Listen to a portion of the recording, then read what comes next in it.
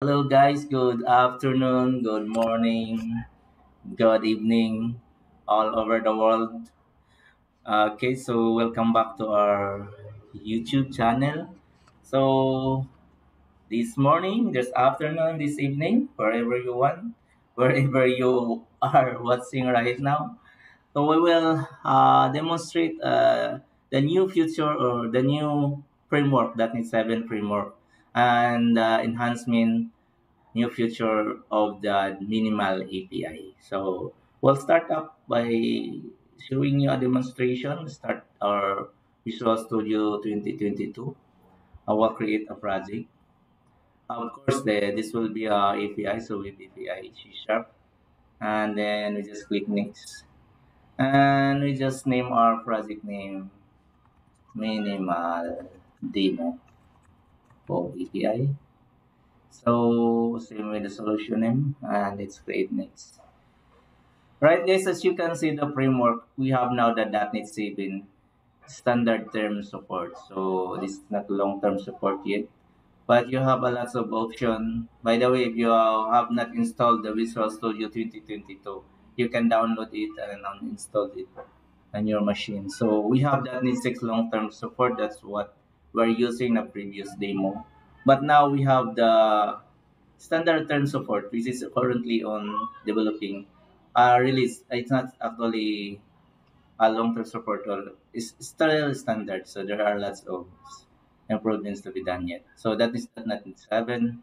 And authentication type, we just chose none for now because this is just a simple demo. And of course, this one, use controller uncheck this to use minimal API. So we are demonstrating minimal API, so we have to uncheck this. If you are going to check it, it's just the same with the regular API before that you can have the controller or you can create your API endpoint. Okay. Of course, we enable a OPI open support, so that's how we fire up or we browse the API endpoint and see the result. So you don't need to use the uh, what I forgot the name that just allow you to open our API, but actually it's in my desktop. Postman, that's Postman. Why I can easily forget that I've been using Postman for how many years? It's great. Okay, so as you can see, guys, this is our the result of our project. So here, as you can see, the project has a minimal folders, minimal files. That is why it's called minimal API. Okay, so you don't need a lot of resources for you to fire up the API or endpoint. So to demonstrate the difference between minimal API and the regular API, I will create another project here and I will use add new project, Mr. API. But this time it will be a regular API. So we can see the project name, regular API.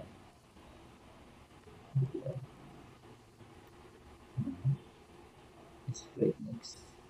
And of course, to use regular API, we have to take this one. Then let's click.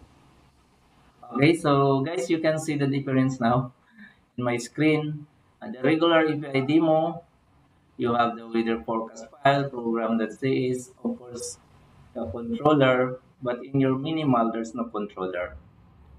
Okay, that's one thing that's minimal doesn't have. So minimal is meaning very small files and you can fire up your API already. So you don't need the controllers, you don't need the actually in the minimal API you have also the app setting the season and the same with in a regular API. And of course the program that says everything now is here. So yeah, you have your you can see here, this is the summary for the weather forecast, and this is how you get the endpoint up that map gate, then the weather forecast, and then this is the one. So later on we will have to discuss it. So it's all in the program that C is. But in the regular API, you have the model separate with the forecast. And the program C is has no, it's just basic. And where is the part is the weather forecast controller is here. So you can see there's an API controller attribute. Okay, so let's run it first. So we can save both files. We can run it multiple minimal API start and regular API start and okay, and let's run it.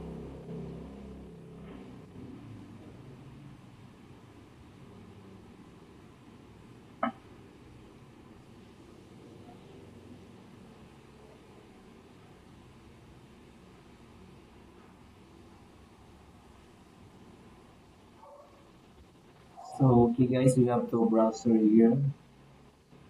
This one is the regular API and this one is the minimal API demo. So as you can see, they are just the same. You have the weather forecast and this one is not named, it's just minimal API. But if you fire this one and try it out and then execute, you can get the list of this one, the list of the summary that is being stored there as a list. As well as in the minimal API, you can also fire it out and the same output actually. Right? So the same output. Okay, so but the difference is that in the minimal API is the files are minimal. Okay, so that's the difference. So you don't have to have the controller. Uh, if you want an easy or very uh, start up, or I mean minimal that you can have the endpoint to fire up, you can just use the minimal API. So that's the new improvement. That's the comparison. So I will remove this project now because we will not be using it anymore. It's just for you to see the comparison. So where's the remove? I will remove it. Alright, so we are now in the minimal API. We will focus from here. So the program C is guys. So as you can see here, of course we have the variable builders. We have application the create builder, and this is how you inject your services configuration. For example, the Swagger UI is already injected here. And configuration of the static request pipeline, use Swagger UR, and the CTP direction. And this is the weather forecast that we displayed earlier. So you just have a summary inside the list of summary, the array of summary inside the program that says. And how you are going to get the endpoint is you just fire up the app that map get and then the endpoint that we produce. For example, this is the name with the forecast, and then it's a lambda expression, your array, enumerable range. This is your function or you're going to display as a result. And the minimal API is also with the with name. So this is the name we will give with the forecast with open API. So this is annotation. And then when you run, of course, this is the function, internet function. So that's basically how the minimal API works. And there are lots of things that we can do. For example, yeah, because we delete this and we will create our new sample, for example. So we will not need to have this uh, video podcast. Okay. So we have no API now. So when you run it, a minute because the project is still in. although I removed it already, but I have to single startup. Okay. So yeah, no operation defined in the spec. So it means to have you have not defined any endpoint. Okay, guys. So that's the very basic.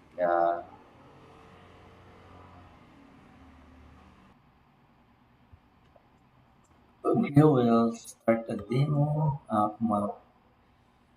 So it's already here. Map. You can see there's map. Git. This is request and tab. Oh, no. This would be, for example, your like that API stuff. API has oh, what's that? API your endpoint. How come it's a hello world? Hello world, and then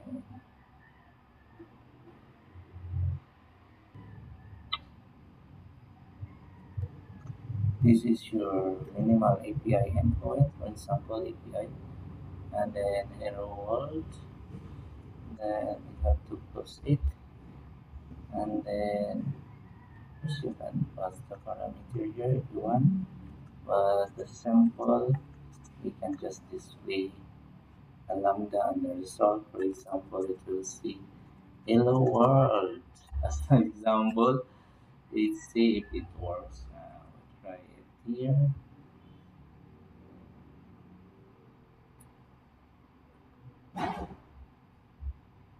See, this is your swagger. Here's the API hello world. We try it out. It will give us the value that we put, which is hello world. Alright, so guys, you can see the output now is hello world. So it's the code respond 200. So that's basically very simple. So minimal effect, you can just easily put like that. Alright, that's very simple. Example, this is Git. For example, we post. So we can also have map, yeah, map, post. So it is fast, post, put like that, delete, or we post, for example. And then our API endpoint is API. And then let's say hello world again. Hello world 2. What is hello world? And then, of course, then the value would be false. Hello world 2. Hello world 2. So let's just see if we can push. And let's try to run it.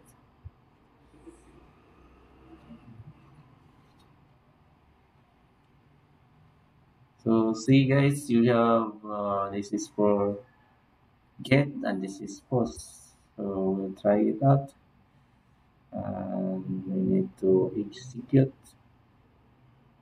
Alright, you have success code 200 and that's the respond body is 0 So that's very minimal. Then you can have your endpoint already in API, right, guys? So that's basically what minimal API. So there are lots improvement in .NET 7. So we need to go further, study further, demonstrate it. Once I learn, also I will share it to you. But for now, this is just the basic and introduction of what is a minimal API. All right, guys. So uh, don't forget to subscribe and hit the bell button so in the next upcoming video we can learn something different about the minimal API that can use or that can connect to our model or a database. We can query a list of data in database, can insert in the database, and we can remove resources in the database. So, bye for now, guys. Happy learning. Don't forget to subscribe so you will be notified There will be lots of tutorial in upcoming days. For now, take a lot. Just relax and bye bye. Happy learning.